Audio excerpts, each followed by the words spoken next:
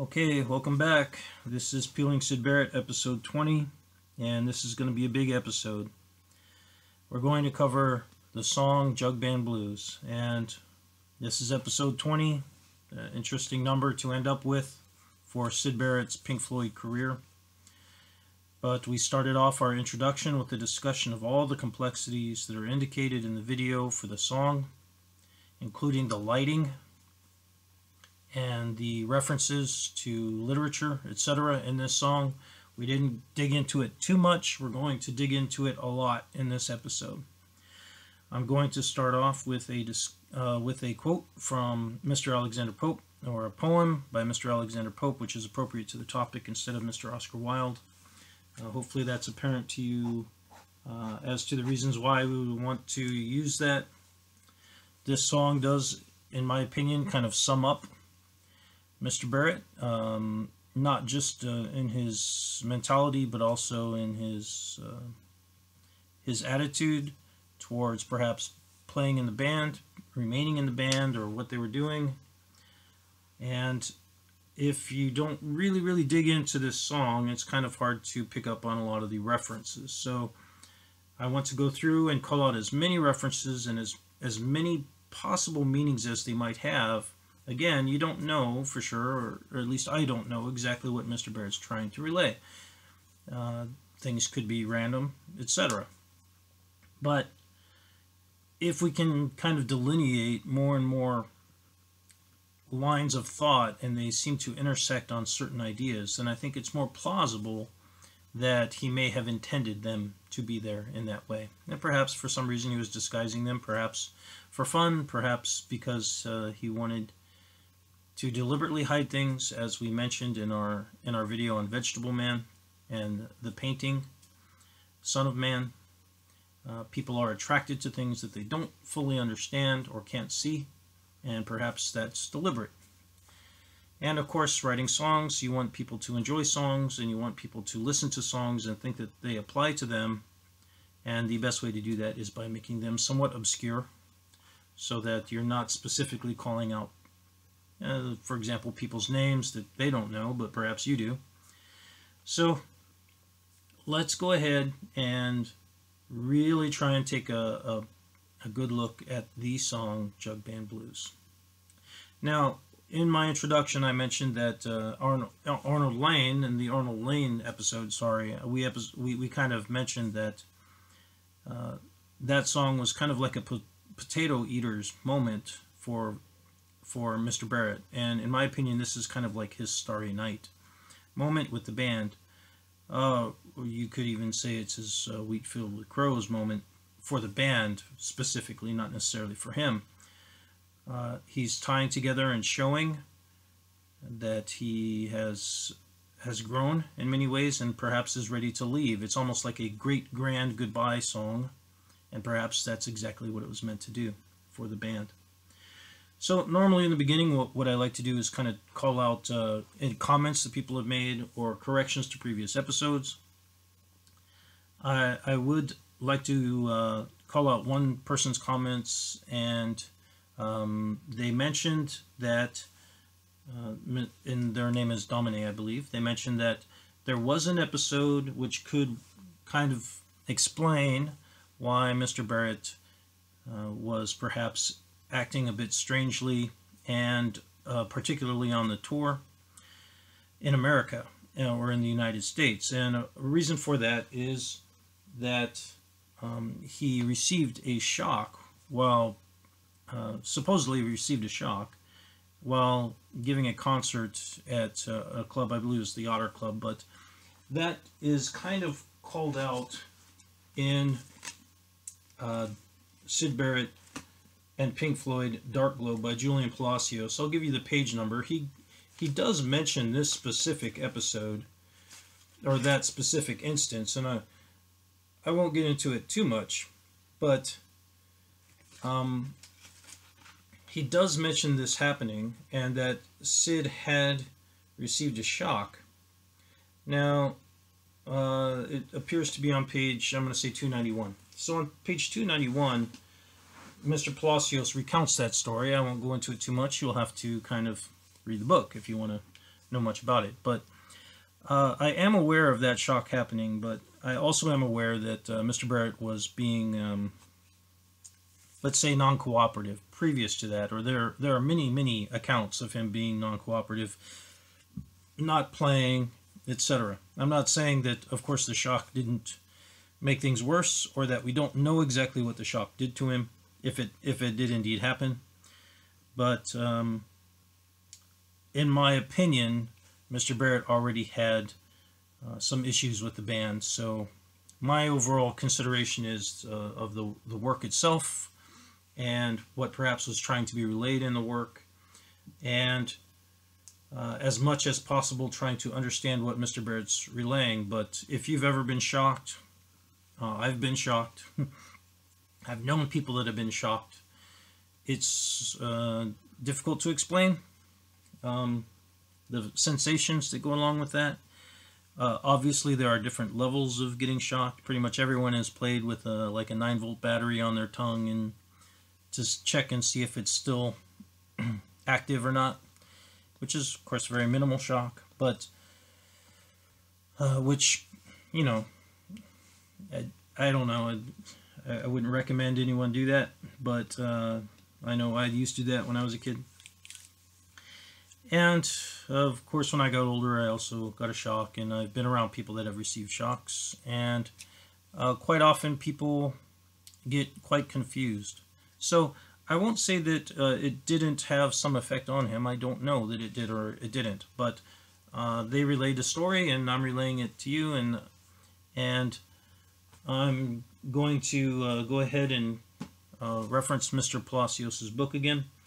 I would like to again state, none of these books have anything to do with me, and I have nothing to do with any of these books other than I enjoy the books, and I own most of them, so I do reference them. But when I discuss books and I discuss these pieces of music, a lot of other people are sponsored, or they are I don't know if they're pushing products, but I'm not doing that, and I won't do that. I refuse to do that, ever. And of course, that's easy for me to say because I'm not getting anything currently for doing any of these, but I have no intention of doing any of that. So my opinions stated here are my own, and I want to keep it that way.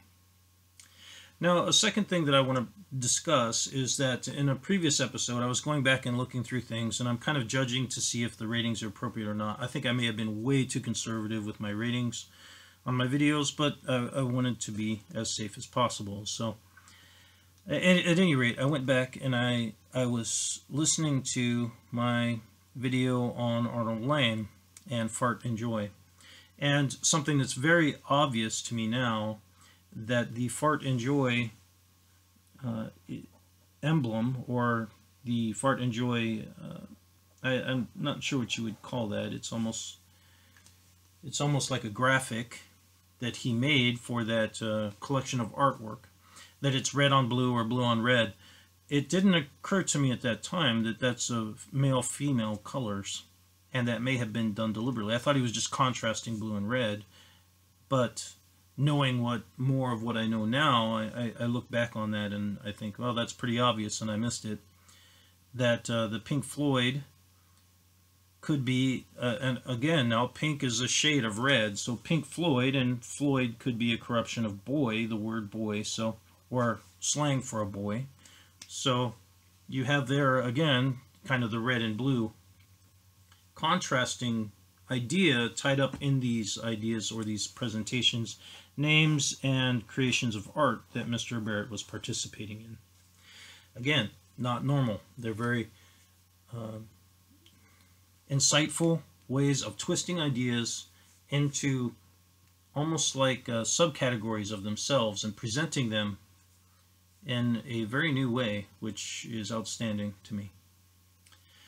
So I guess that's pretty much it for the corrections that I wanted to run through and the call outs to people. And if you want to make any comments, please feel free to do so on the videos. That's kind of the point of this, is to get people thinking about all these different ideas. So without further ado, I'm going to go ahead and I will link Jugband Blues. You can check it out again. Note the lighting again if you so desire, and perhaps go check out the lyrics or have them up on your phone and while I'm running through them. Again, I apologize, I can't use copyrighted material, and lyrics are of course copyrighted material. And for some reason, some people are able to post those, and I don't totally get why they're able to do that on YouTube. Perhaps they did it before there was some agreement between YouTube and bands and stuff. I don't know. But I do know that lyrics are considered to be poetry, and poetry is copyrighted for quite some time. It's creative work. So I won't be posting the lyrics in entirety. I'll just be kind of discussing aspects of the lyrics as we go through this. So go ahead, check out the video, check out the song, and we'll come back and we'll discuss the video, and we'll discuss the song in depth. All right, hopefully you had a chance to check out Jugband Blues. So this is going to be big. It's taken me a while to put this together because I had to summon the energy to tie up all these different topics into one video, and hopefully it'll be worthwhile. So the first things I want to discuss is we previously discussed the lighting, and in our past episodes now, I believe Scream Thy Last Scream, we discussed the artist Gustav Metzger. Now, he does have a relationship with The Who. We discussed that as well. And apparently, he also was working in lighting for some of the Who shows. Now, I haven't verified this, but it's referenced within Wikipedia, so I'll show you that reference. And it does kind of correspond to what was my line of thought when I saw this, which is they're deliberately using contrasting colors, such as red and green, the same way that a painter does, like Van Gogh, to attack a person's sensibility, to generate sensations of unease when looking at certain people. I will point out that Mr. Barrett's face is lighted in blue, of course. There are blue references in the song. We'll discuss those in a moment.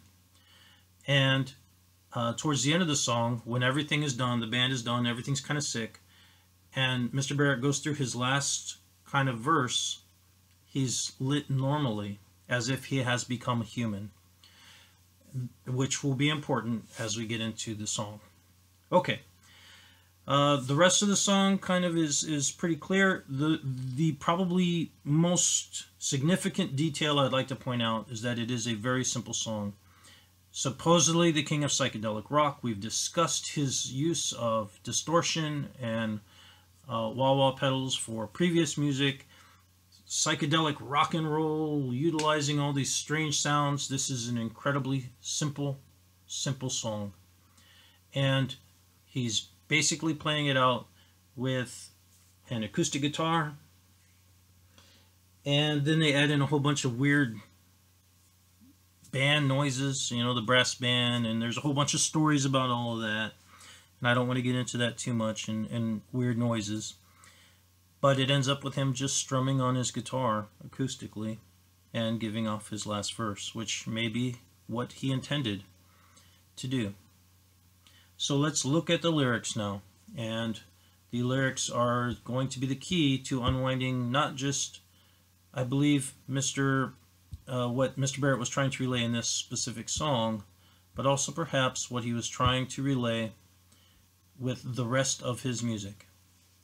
Now, the first thing that he mentions is that he's being overly considerate, and he mentions how it's considerate for people to think that he's there, and he's obliged them, and they make it clear that he's not here. Okay, so the first thing is, I just want to point out, a lot of people believe that he was schizophrenic, and a lot of people have stated that. Again, I'm just going to say we don't know that. I don't know that. I'm not a practicing physician, and I have not personally evaluated him, and I sincerely doubt anyone has. He was, as we mentioned before, he did go to a kind of like a facility for a while. I believe he was committed by his family.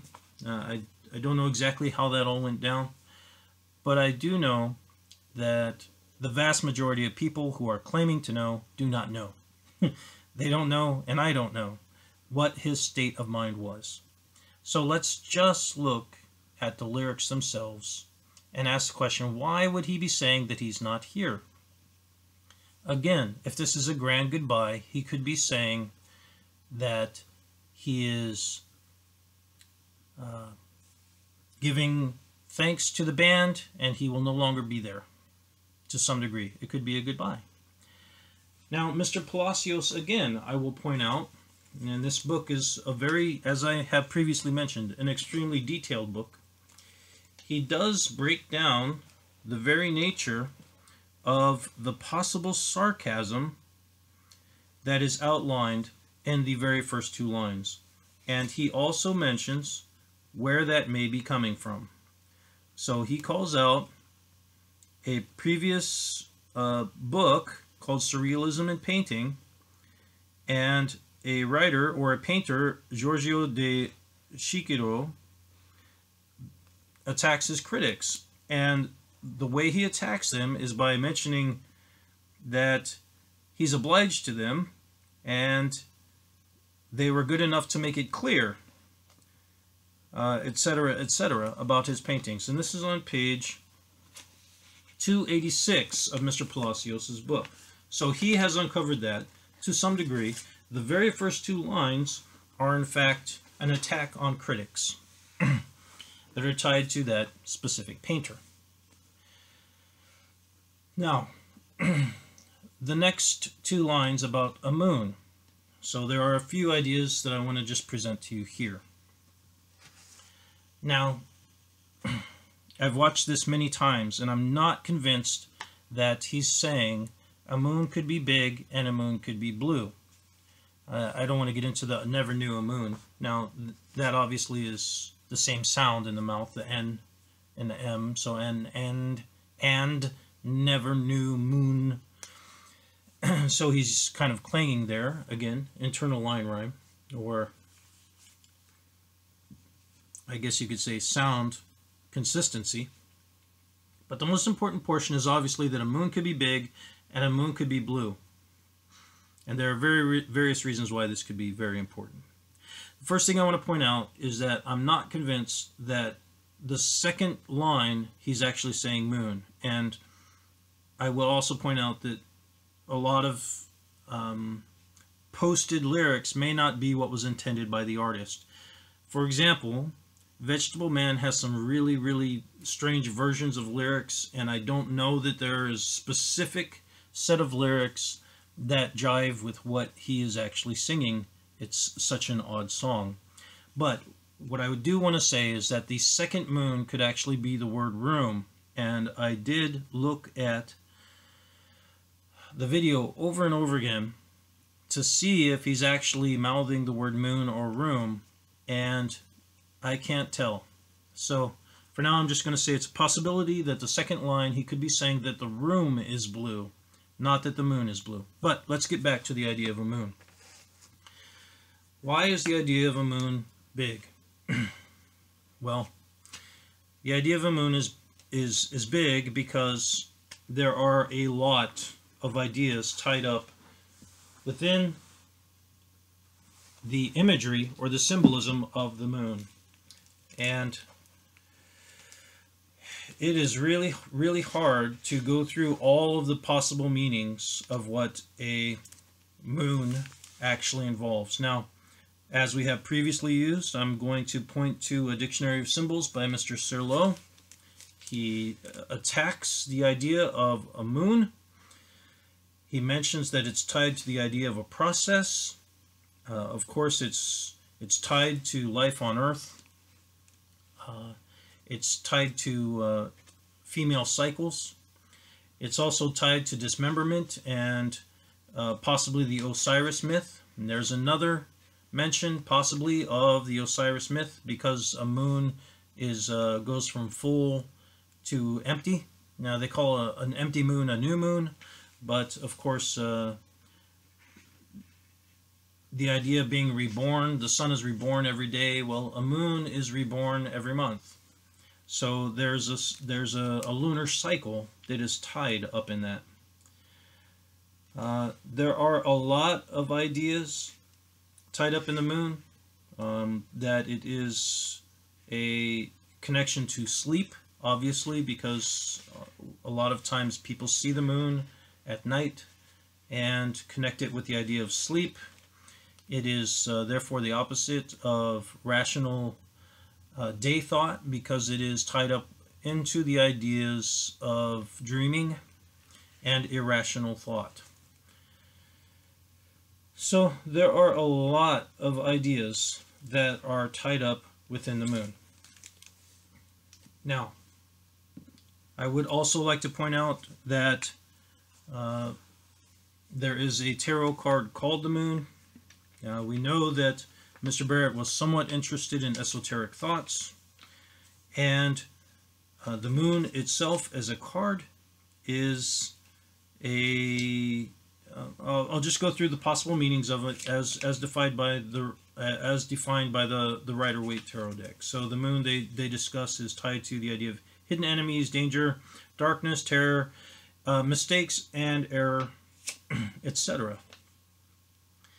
Now, how they draw those connections, I don't entirely know. I will point out that the traditional Rider-Waite Tarot deck Moon has what appears to be a fairly feminine face in the moon, which makes sense, with two towers.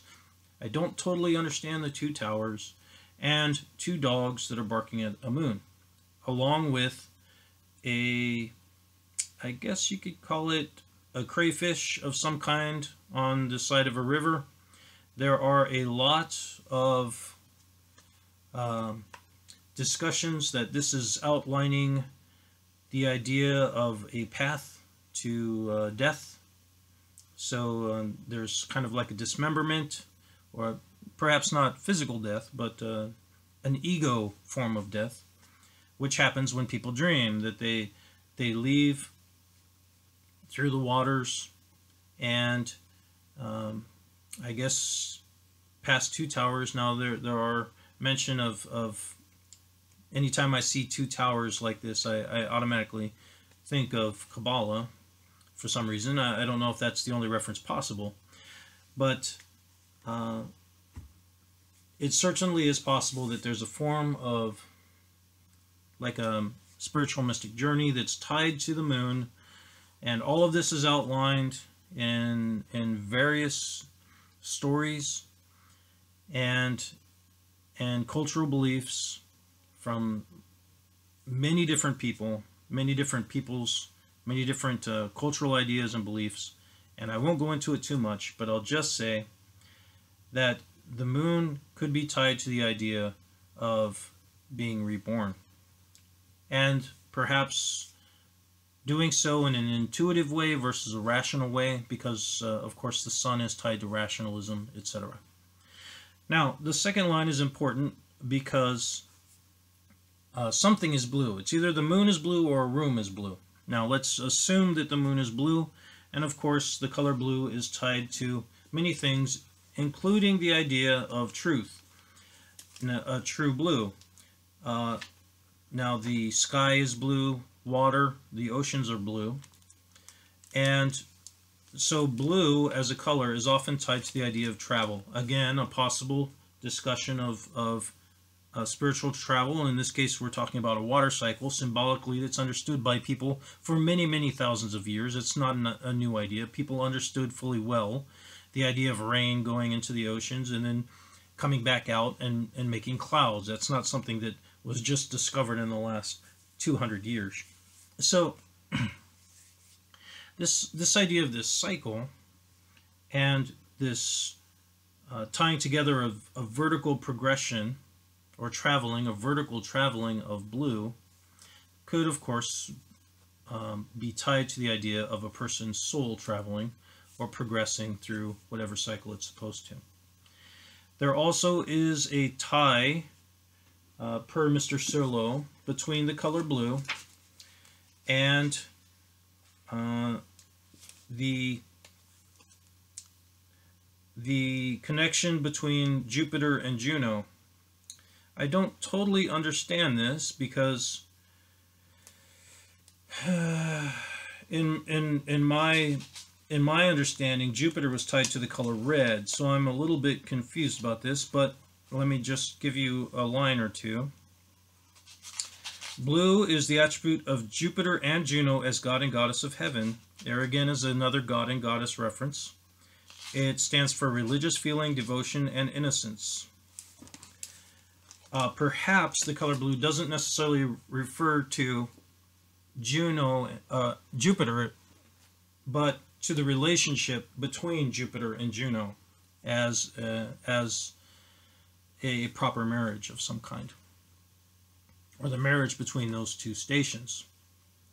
So there's a lot of ideas there, and a lot tied up in the idea of a moon. I would like to point out one other thing that I learned that might be interesting to some people, and that there is an ancient tarot card for the moon which does in fact show a young man playing a guitar outside of a woman's window. The crayfish in the water motif is still there. Obviously, a lot of artists have drawn upon things or sensations or feelings or the unconscious mind for inspiration. And in this card, the person is playing next to two dogs, and there's a woman who is blonde with short hair by a window, which is, of course, as we have already noted, possibly tied to someone or something specifically in Mr. Barrett's past. So I don't know if that's going on, but I will just point out that there again is the idea of a blonde. He's already discussed that, and he will continue to do so in his song Golden Hair. So let's go ahead and move on to the idea that this could possibly be referencing a room that is blue. And the reason why that is important is, well, real quick, before I move on, I just want to point out one thing. It is possible that the idea of blue and moon could also be pointing to the idea of a moon being big and blue because it's running through or in conjunction with Jupiter. So the moon and Jupiter conjunction has very specific meanings. And you can go look those up if you like. I'm not some kind of astrology expert, so I don't totally get it, but I just want to point out that we've tied blue to the conjunction or to the conjunction of Jupiter and Juno, and the moon here is blue. So if Mr. Barrett was into astrology, he may be referencing that the moon is in Jupiter and or conjuncting with Jupiter. Why he would do that, I'm not entirely certain. I do believe that Mr. Barrett was born in January, and I'll go ahead and give whatever that sign of astrology is. And he's not the only one. So we're going to come back to this idea. There is someone else that's very important in this era that was born very close to when Mr. Barrett was born, and we're going to come back to that. So let's go ahead and discuss what a blue room could be. And I would just like to point out that there is a very famous Picasso painting that is of a blue room. And the blue period in Mr. Picasso's life is important because it's when he left his old life and he moved to Paris to start a new life as an artist. He was leaving his security, he was leaving his sources of support and starting a whole new life. And so if Mr. Barrett is referencing that a room could be so blue, he may be saying that he's entering a new form of his life, as Picasso did. Okay, so next line is he's grateful that his old shoes are thrown away. We've already discussed the shoe references in Vegetable Man and what that could be discussing. Now, again, shoes could reference who a person used to be or what path they were walking previously in their life. And the next most important line is that he's brought in here instead dressed in red. So instead in red, obviously inline rhyming, but he's also using dressed specifically as a poet. There are many ways to say that someone is in red. They could be garbed in red, but he has specifically chosen the word dressed in red.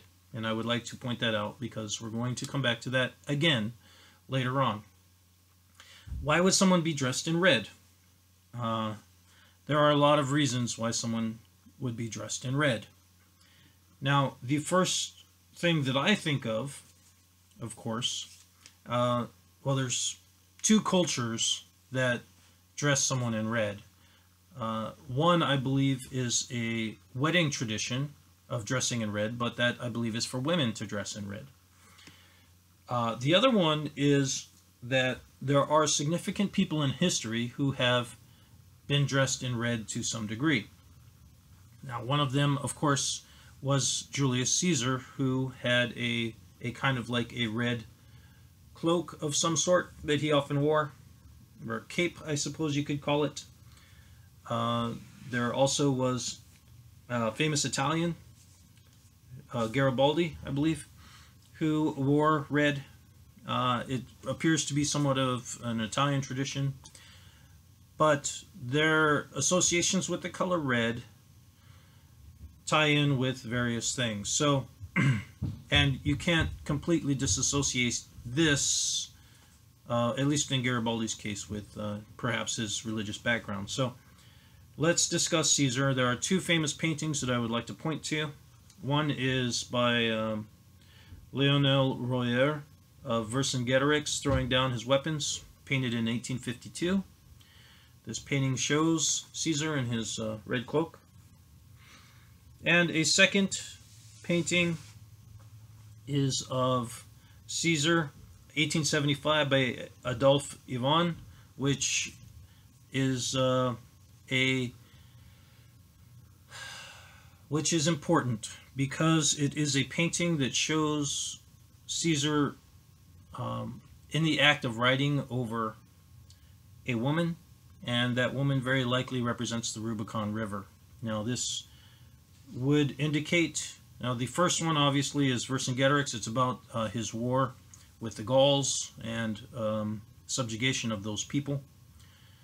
The second painting here of Caesar is pointing to him crossing the Rubicon and basically destroying the Republic. Essentially, he's turning his own army.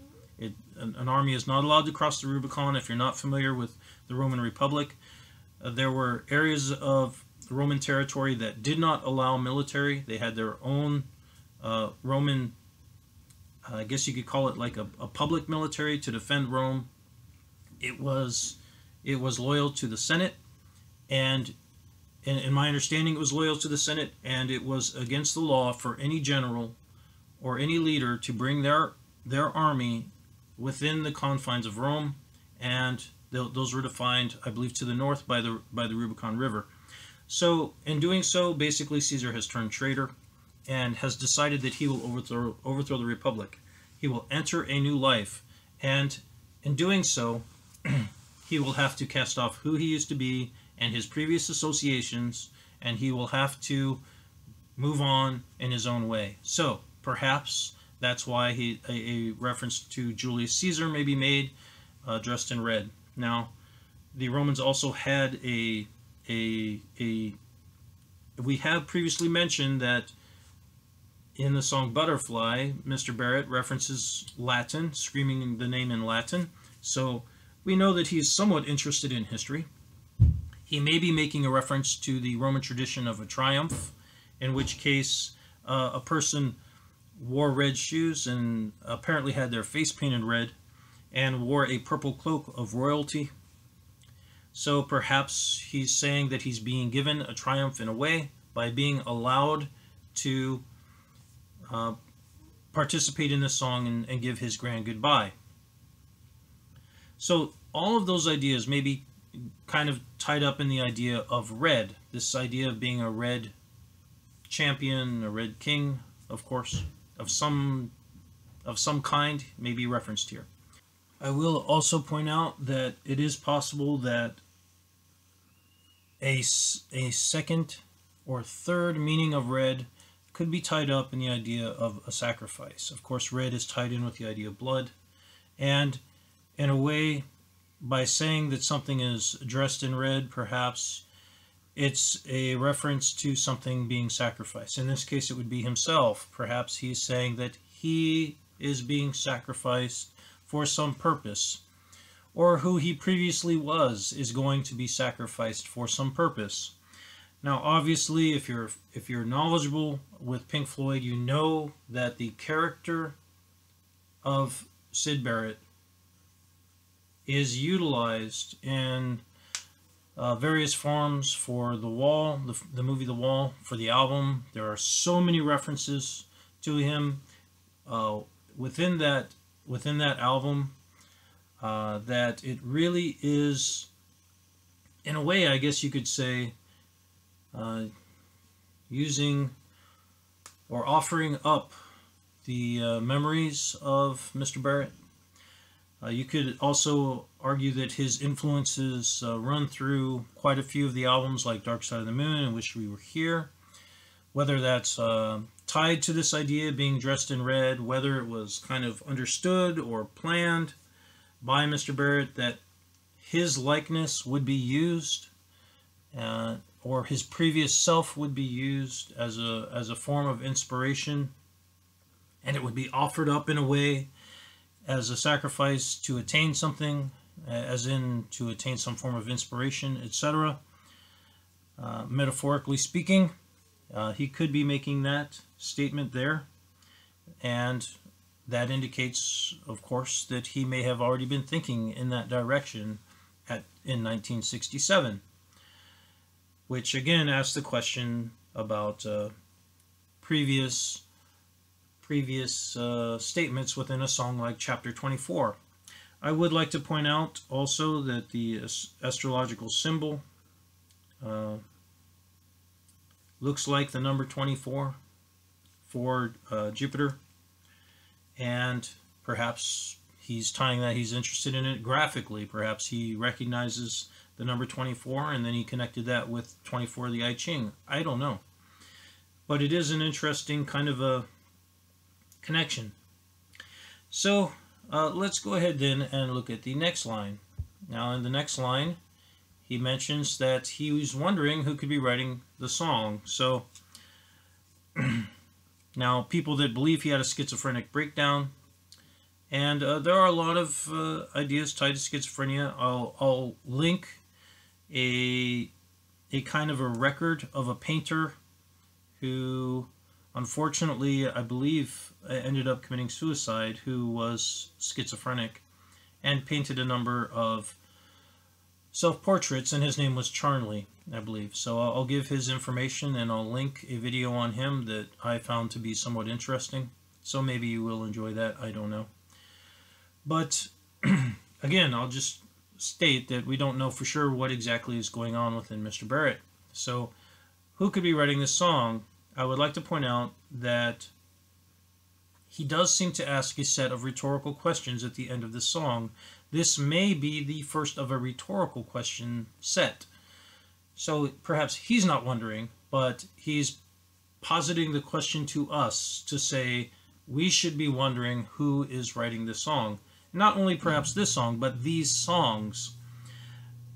Because this song doesn't specifically say that he's wondering who could be writing Jugband Blues. He's just saying that he's wondering who could be writing a song. He does say this song, of course, but the implied connection is, of course, that you're listening to this song at the time that you ask that question. But you could be listening to another song and asking the same question. Alright, next he goes into the idea of not caring if the sun doesn't shine. The sun is, of course, a very complicated, complex symbol.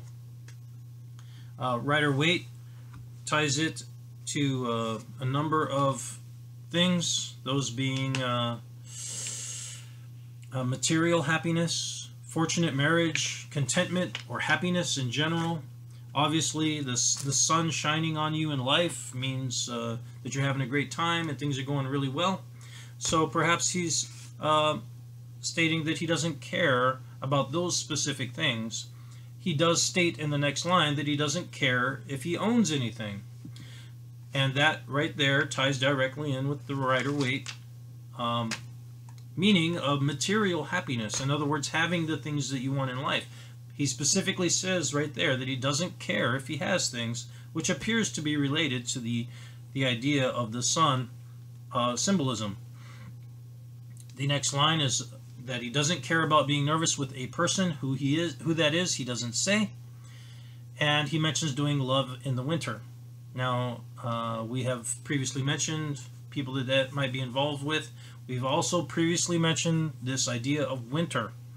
And the idea of winter, of course, was discussed in our previous episode on where we discussed Sylvia Plath and her poetry, and also in the Subterraneans. So those, of course, are loaded with that reference and may be tied not only by him to an idea, but also to specific people and places that he may have known at those times.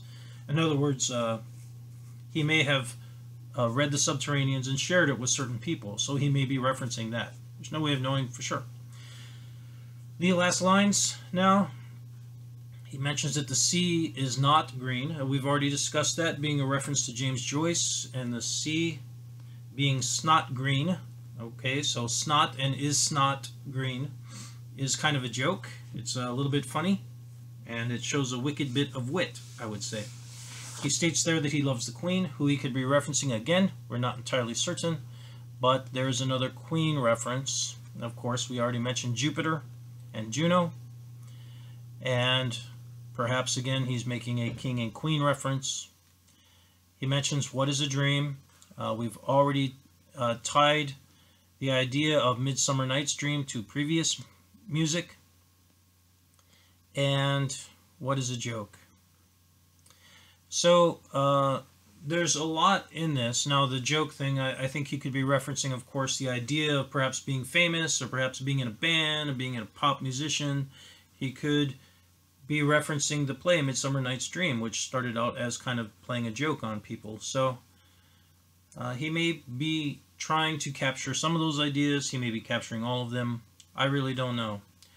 But I do have a generally strong sensation that he is in a very Syd Barrett way, relaying a group of collected and loosely connected ideas that are meant to convey a feeling. And the feeling that I get is, of course, that this is a great goodbye. And it's perhaps a decision that he has made, and he's going to move on to some new form of relationship. Perhaps he believed he would be writing songs with the band, and eventually he was just completely pushed out.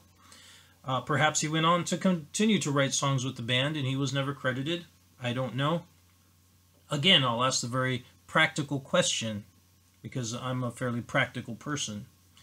How does someone who's under contract, and very likely in debt to people that have paid for things like trips and trips to the United States for touring and all these other things, how are they simply released?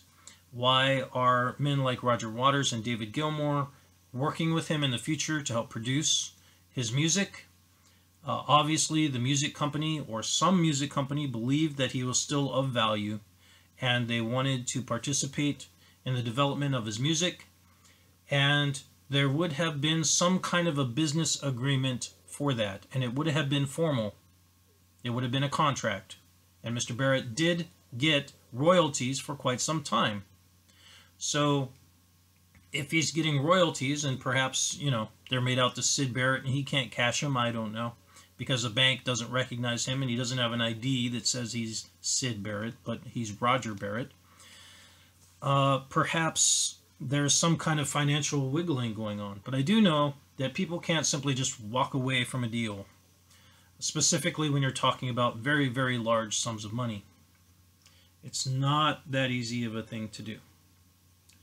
So we've broken down Jugband Blues now, and I would just like to point out that it takes an incredible mind to weave all of these things into a garment that captures so many ideas and perhaps relays what is in the mind of Mr. Barrett.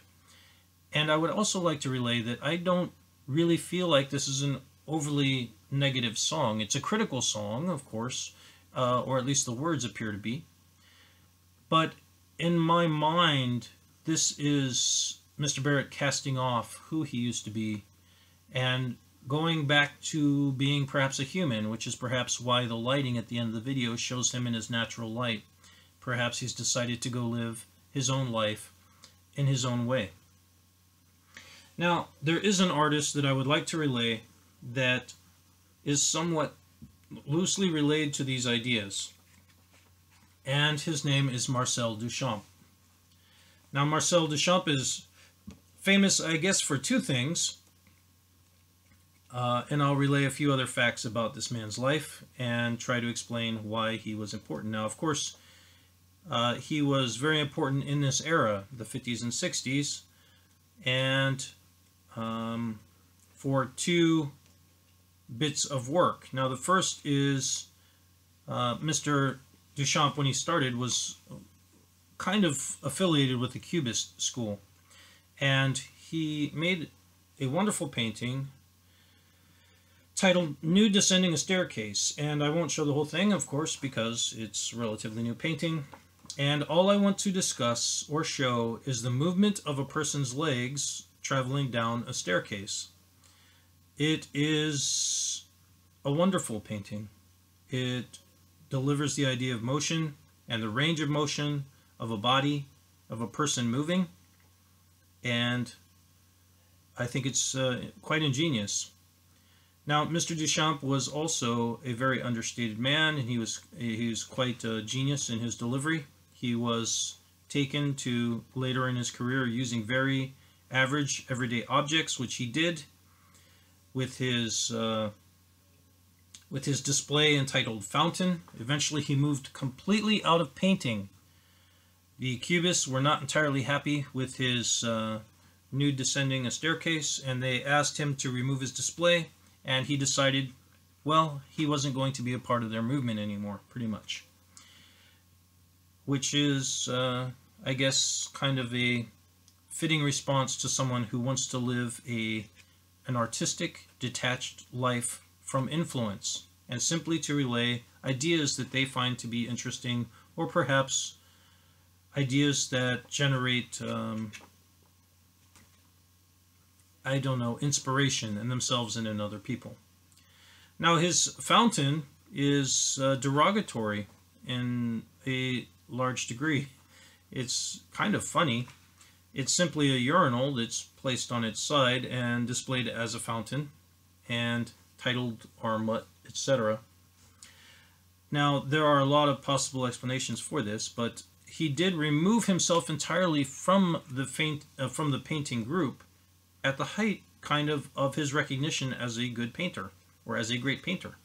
And he went on to start to simply arrange everyday objects. And he had a word for that, and I can't remember exactly what it is off the top of my head, but it's kind of like reconfiguring or something like that. I can't remember the term that he used, but he came up with a number of very interesting combinations of very average, everyday objects that are organized in an artistic way, but perhaps are not artistic, or not intrinsically artistic. It's almost like an anti-art form. And he finished his career kind of with the idea, or a painting of, I'm going to say, looking through a kind of a wall at someone, and this person is kind of laid out in, I'm going to say, view through the door of the installation. given one, the waterfall, the illuminating gas, etc. I'm not entirely certain how to call that out, but basically there is almost like just like a peephole in a brick wall, and you can view a body that's lying in a field of flowers with the building in the distance, etc. And of course you have to immediately consider the idea of separation from viewer and what they're viewing, and of course that also ties in with the idea of Pink Floyd's later album and movie, The Wall, which is basically tied to the idea of separation between a person and themselves and between people, one another, etc. But that idea was contained in Mr. Duchamp's display. So I guess you could say one other thing I'd like to discuss about Mr. Duchamp is he did basically leave public society for a very long time. He became kind of a recluse of sorts and just worked on his own ideas. So we have covered a lot in this episode. I hope it was interesting, and I hope possibly that this helped to kind of give people an idea of what Mr. Barrett may have been planning and relaying in this song. And of course, recognize to some degree the implications of what this meant for the band and what this may have meant for himself as well. That's pretty much it for this episode. Hopefully you enjoyed it. If you haven't subscribed yet, I'll ask that you go ahead and like, share, subscribe. I have to decide what I'm going to do now. So I think what I'll do is I'll discuss influences of Mr. Barrett, and what those influences would be, I don't know. A part of me really feels strongly that Mr. Barrett went ahead to work with other people, and I'll get into that later on, or at least it's a possibility. I have no doubt that he was a very influential person. So I think what I'll do is I'll put together a series that consists of his solo work, not in entirety, but just the songs that are ones that I think are relaying important ideas or connected to other things. And then I'll also try to call out some of the influences, or perhaps people that he may have been working with. And I'll also discuss some of his artwork. And that's kind of my plan going ahead. I don't know how farther that'll go, but so long as, you know, some people are enjoying it, then I'll keep putting these out. So that's all for today. Talk to you later.